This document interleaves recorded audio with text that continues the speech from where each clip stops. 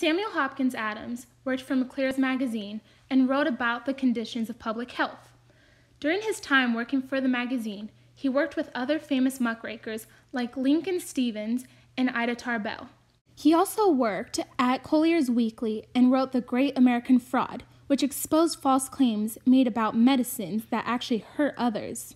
His work led to the passage of the Pure Food and Drug Act of 1906. In 1911, the Supreme Court of the United States ruled that it was okay to falsify the effects of medicines as long as the ingredients were marked properly.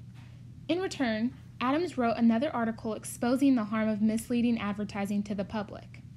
In 1914, Adams wrote The Clarion, which addressed his concerns over false advertising of medicines. He fought to protect the consumers. Jane Addams was another muckraker who concerned herself with children's safety, women's suffrage, and settlement activism.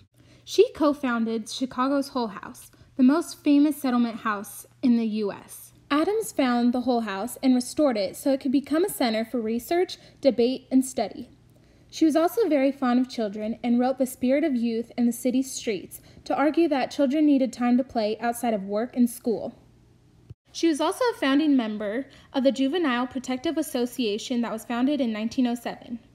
She voiced her concerns about unsafe working conditions that led to disease and sometimes the death of workers.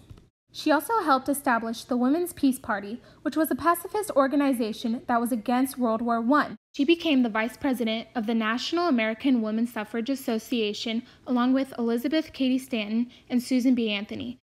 Samuel Hopkins Adams and Jane Addams worked tirelessly to help others through their work, making them some of the best muckrakers of the late 1800s and early 1900s.